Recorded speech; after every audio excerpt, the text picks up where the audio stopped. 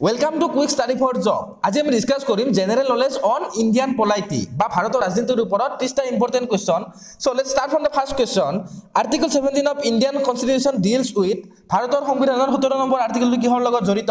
ইয়াৰ answer হ'ব option A education and health জড়িত article 21 and equality to public employment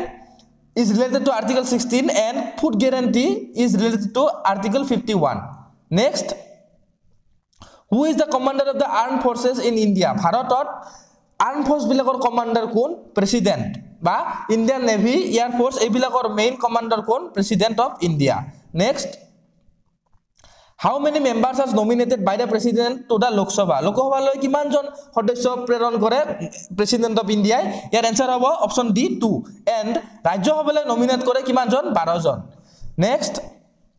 the president rule is invoked by the president under president rule to কেতিয়া উঠাই লব পাৰে কোনটো আৰ্টিকলৰ অধীনত উঠাই লব পাৰে ইয়াৰ आंसर হ'ব option C article 356 next what is the retirement age for a supreme court judge or retirement age kiman ba kiman বছৰ লৈকে কাৰ্যকাল চলাই থাকিব পাৰে ইয়াৰ आंसर হ'ব B option B 65 years the chief justice and other judges of the high court are appointed by the high court of chief justice and belek judge bilakok kune appoint kore year answer হ'ব A option A right answer president in which of the following state first time panchayat raj was instituted bharator kunkhon rajyot pun prothombarer babe panchayati raj arambho hoisil year answer হ'ব কি option A ৰাজস্থানৰ capital hall Jaipur and জয়পুৰক কি বুলি কোৱা হয় pink city next finance commission is constituted by the president every finance commission কিমান বছৰৰ মূৰে মূৰে গঠন কৰা হয় ইয়াৰ आंसर হ'ব অপশন সি 5 ইয়াৰ্স ফাইনান্স কমিশন হৈছে সেন্ট্ৰাল গভৰ্নমেন্ট এন্ড স্টেট গভৰ্নমেন্টৰ মাজৰ ফাইনান্সিয়াল কমিশনাৰ যিয়ে টকা পইচা লেনদেনৰ লগত জড়িত হৈ থাকে এন্ড ফাইনান্স কমিশন এস্টাবলিশ হৈছিল 1951 ত আন্ডাৰ আৰ্টিকল 280 ঠিক আছে next the term socialist was brought into the preamble of Indian constitution by which amendment ভাৰতৰ সংবিধানৰ কিমান number সংশোধনীত socialist word to add কৰা হৈছিল ইয়াৰ आंसर হ'ব কি option B 42nd and 42nd amendment হৈছিল কিমান চনত 1976 ত next the government of an Indian state is appointed by the যিকোনো এখন ষ্টেটৰ গভৰ্ণৰক কোনে এপইন্ট কৰে president of India option A হ'ব right answer next when the first general election to the Lok Sabha held Lok Sabhar prothom সাধাৰণ নিৰ্বাচন কেতিয়া অনুষ্ঠিত হৈছিল ইয়াৰ आंसर হ'ব option B 1951 to 52 next who is called the father of Indian constitution ভাৰতৰ সংবিধানৰ পিতা বুলি কাক কোৱা হয় ইয়াৰ आंसर হ'ব option B Dr. B.R. Ambedkar the names of the state and UTs are described in ৰাজ্য আৰু UT বিলাকৰ নাম বিলাক ক'ত বৰ্ণনা কৰা আছে কোন কিমান নম্বৰ শিডিউলত বৰ্ণনা কৰা আছে ভাৰতৰ সংবিধানৰ ইয়াৰ आंसर হ'ব option A first schedule 101 amendment 2016 of the constitution is related to 101 number সংশোধনী 2016 চনত যে হৈছিল এটো কিহৰ লগত জড়িত ইয়াৰ आंसर হ'ব option B GST bill when did Delhi become a union territory Delhi কিমান চনত union territory বুলি ঘোষণা কৰা হৈছিল ইয়াৰ आंसर হ'ব option A 1956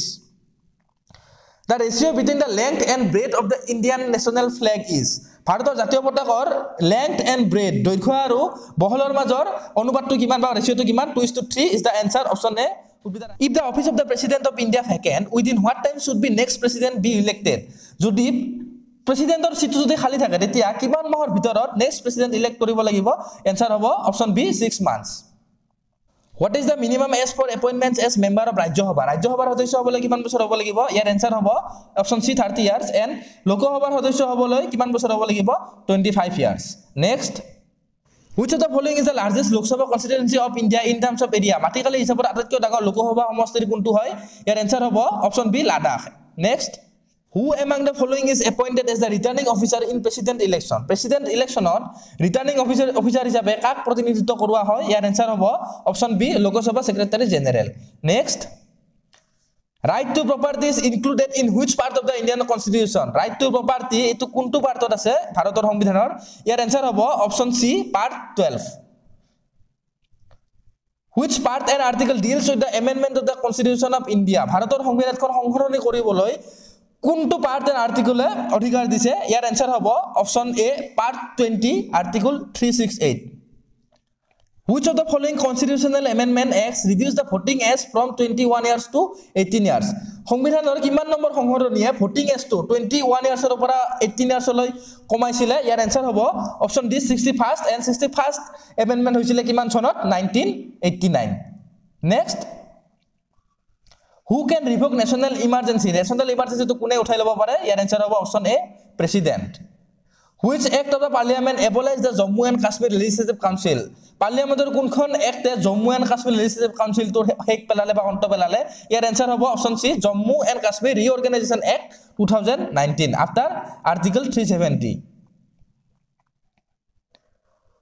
term of comptroller and auditor general CAG of India is CAG or কার্যকাল কিমান আনসার হবে option C 6 years or 65 years of age whichever is earlier next who was the first chief election commissioner of India ভারতের প্রথম মুখ্য নির্বাচনী আয়োগ কোন হয় answer হবে option D Sukumar Sen municipal corporation is headed by municipal corporation এর মুখ্যজন কোন হয় বা কোন হেড হয় আনসার হবে option C mayor The concept of fundamental duties have been taken from the constitution of fundamental duty. এই কনসেপ্টটো কোনখন সংবিধানৰ পৰা তুলি অনা হৈছে বা আধাৰিত কৰা হৈছে আনসাৰ হ'ব option A Russia How many fundamental duties are there in Indian constitution? So এইটো হৈছে